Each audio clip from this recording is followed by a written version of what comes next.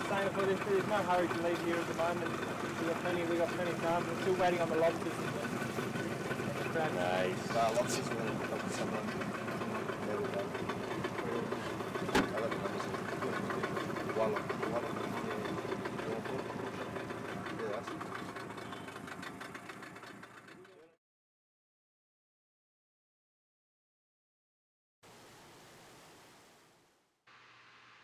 Papua New Guinea is wild and untouched, and parts of it have still never seen a lure. And that's one of the things I love about the adventure of fishing with SportfishingPNG. Jason's operation is famous for its black bass, but it also offers some unbelievable access to some of the most remote coral reefs on Earth. And you know what? They're full of life. From the great Maori wrasse that everyone seems to go so mad over, to GTs that are just out of this world. There's dogtooth in there. There are so many species. And you know the beauty? We still don't know a lot about it. And this trip to Long Reef was accessing, for the first time ever, many of those untouched areas.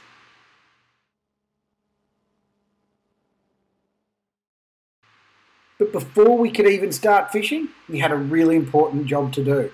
And that was help the locals. And this is something I really love about SportfishingPNG and about sport fishing in general in fishing remote areas, is you bring those basic supplies to really remote communities that they never get access to.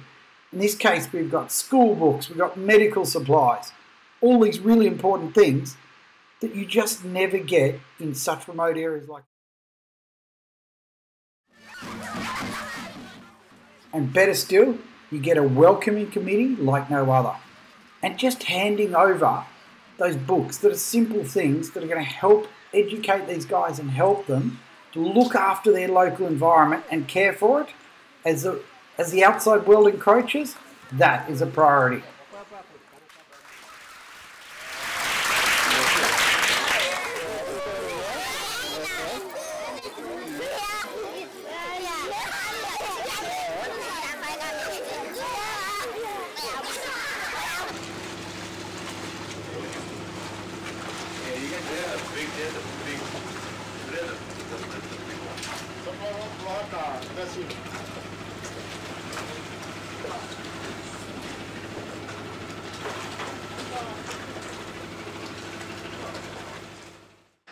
With more gear than a tackle shop, there's one thing to do, and that's actually go fishing.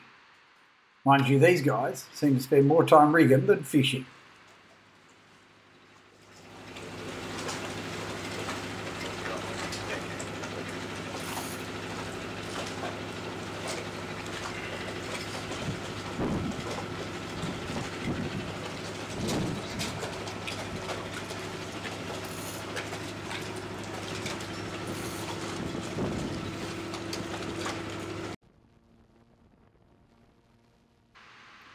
We were fishing the really remote areas of Long Reef. Now that's out from Milne Bay, out in the, what would that be, the Eastern Province. Incredibly remote and literally completely unfished. And you mothership off the K2O and then you run out in the small boats and test the grounds. And to give you an idea just how remote this area is, there are no nautical charts for it. They've all got big unnavigated areas, uncharted. So part of this whole trip was just to discover what fishing potential there was. So in many cases, we actually had no idea what we were looking for or where we were going. And that's what I love about fishing remote areas.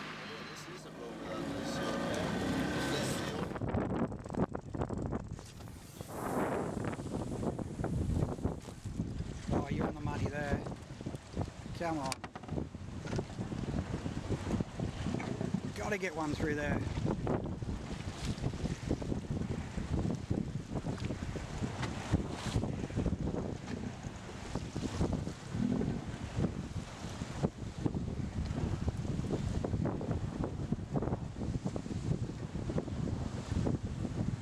Oh, there's colour under it. Oh, I think you got rejected like me at the pub. Right on that corner again, eh? Oh!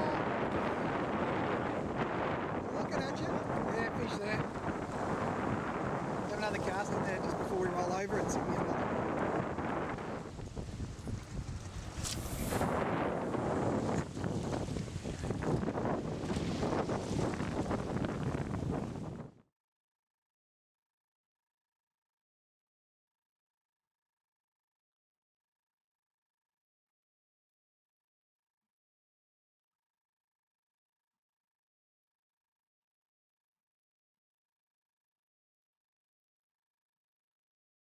The whole trick with this style of fishing when you're popper fishing or stick baiting is to cover the ground. And one of the big things is to mix it up. So Andy's using a popper, I think it is, and I've got a stick bait. And as you can see, he's just hooked up to a solid mackerel.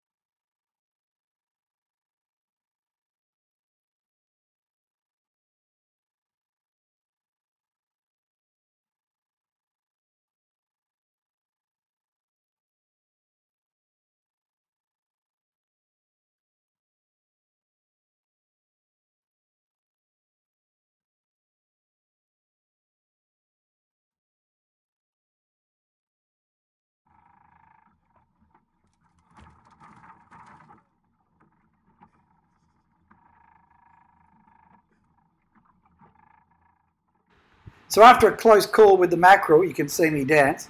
You know what? This is what I came here for, to jump in and see all these coral reefs that literally never ever been dived before. Such an amazing place. And the trout, those huge coral trout. How good is that?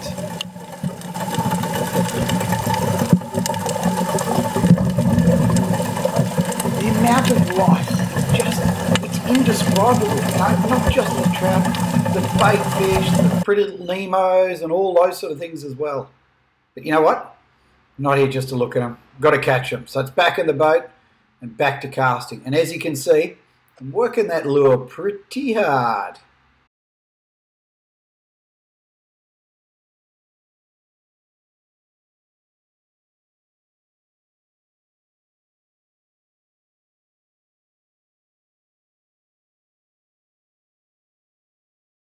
The key to this style of fishing is to fish heavy tackle and really use the gear and load up on them. And you've seen how much, you know, the coral reef underneath, what it's like. And these fish are diving back in there, especially these big trout, to get back into these spots. So you've got to get them out, you've got to crank it up and do it hard. In this case, I was using the old Saragossa, what was new at the time when I was testing it. And for a cheaper version of Stella, man, it had some full-on pulling power.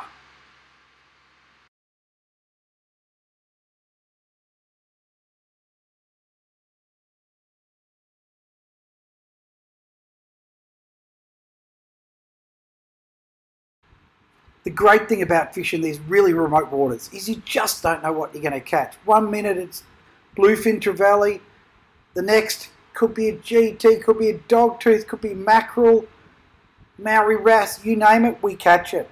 But for me, one of the big things is to get the photos as well. So I normally fish less, but the great thing about this trip is that I get to fish as well as take photos. And even, just a couple of times, pose for the shot as well.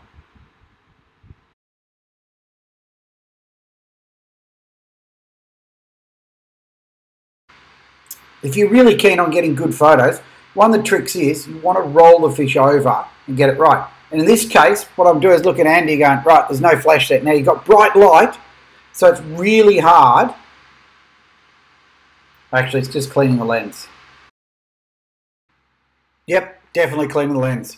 I know, boats. I'll tell you what, though, on that side, what's really important as well is that you have to be switched on and make sure, because I'm using a polarizer, that it's always clean. Now, back to it. So what you want to do is roll that fish over to get the best photo. And if you want to leave the lure in, like I love leaving the lure because it makes a brighter, sort of more exciting photo, make sure they're barbless because it can be really dangerous. And smile, but roll that fish over and hold him out to the photo. Don't hold him too far out. Just get the right angle and shoot lots and lots of pics.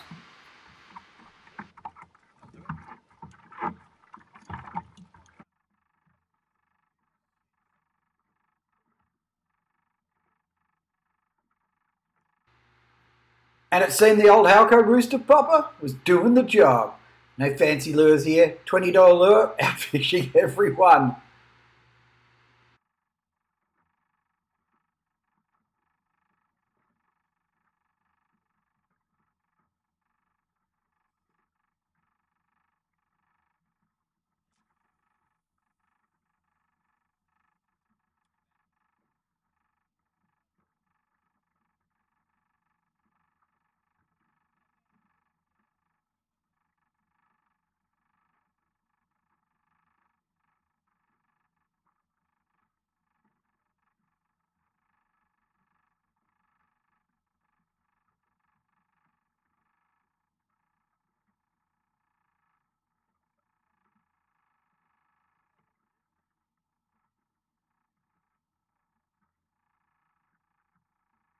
What a top water bites.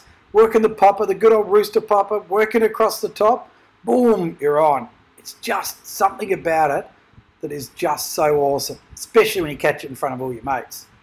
And this time round, it's a solid, solid trout. But you know what? This is the great thing.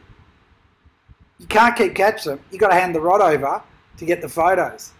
So old Molly gets to hand the rod, and I go off and get the camera while the others keep fishing. Toughest job in the world.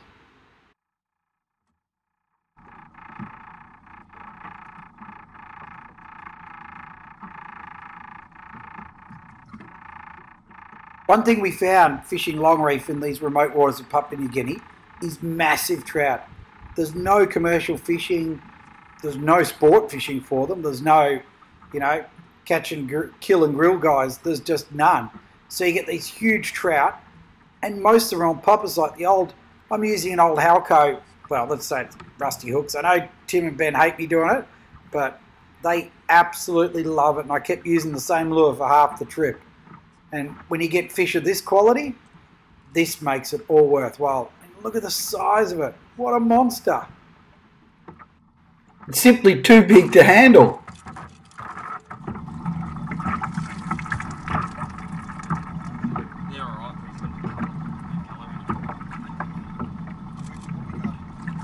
The important thing is it's a balance. You want to get the photo right, and you want to get that fish back in the water quickly. And with big trout like this, yes, you can eat them in remote waters like this, but you know what? You want to look after them too. So you've got to support them, get that right angle, and then let them go. And let them grow. Mind you, I don't think they can grow much bigger than this.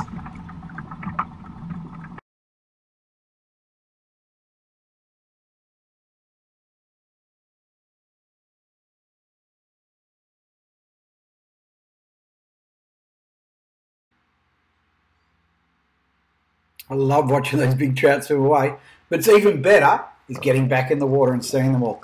Look at it. As soon as you get in, there was just huge trout and red bass and Mary wrasse, you name it. I cannot describe how much life there is at Long Reef.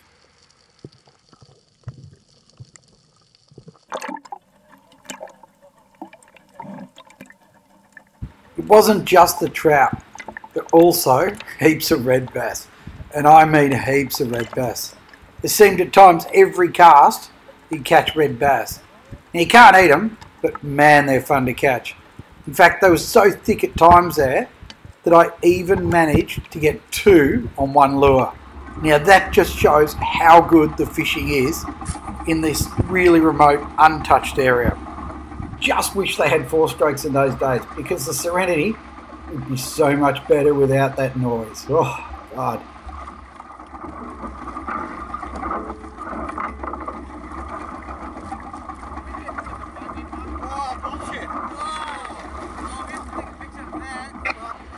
In fact, it was so good, the fishing, that you can get 2 fish on one lure.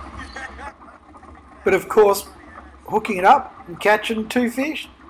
Nah, that's not the important part. Instead, it's all about handing over the rod so you can get the photos. Put the gaff away. There you go. You've got the rod. I need to get photos of this. And there's only one way to get good photos of that, and that is underwater.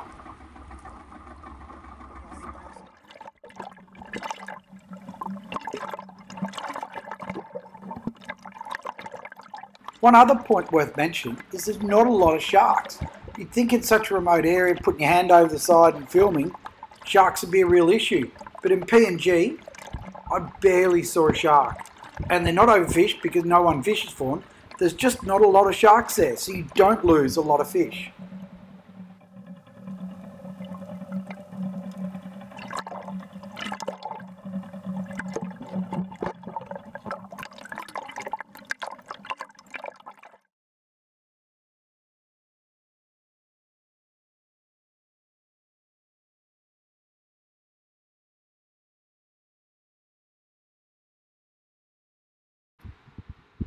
During the final days of the trip, I got to fish with my old mate Jack. Now, Jack's probably not the tallest bloke, or the hardest working bloke you'd ever see. So when he hooks up, boy, do we all hear about it.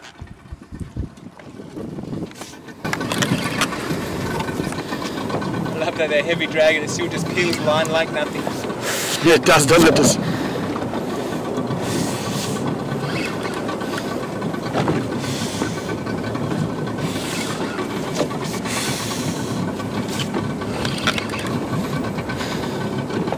Go on, you're going easy on him. Put the pressure on.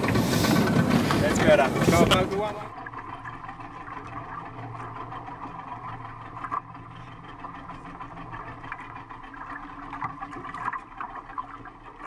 You'd think with the fanciest gear, most expensive rod, and a Stella, he'd be fighting a 40 kilo GT. Well, it's a good one, but it ain't that big. Still, I've got to get in there and get the underwater sorted.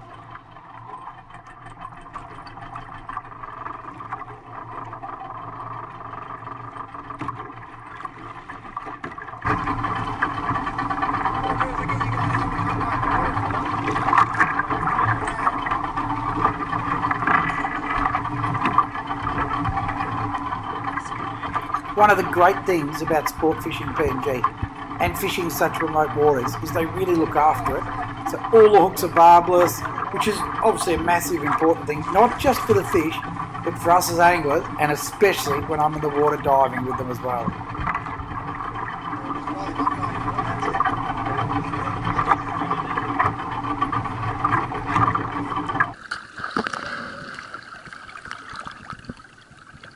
Alright, so lead right over if you can, and I can then, yeah, if you guys go together, bring him down this way, come down here, that's perfect. Come down a bit if you want, so you can lead right over. The great thing about Jack is because he's so small that he makes every fish look big. So he's the perfect candidate for photos. Alright, yeah, I'm just going still.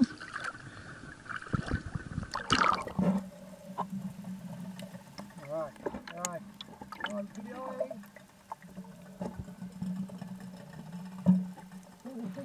Fishing Long Reef was one of those adventures that I'll remember for a long, long time. Jumping in crystal clear water with such amazing sport fish. This is what I love about fishing. It takes you to these amazing remote places that you'd never see anywhere else. And you know what? This is just the beginning, because up next is the dogtooth adventure.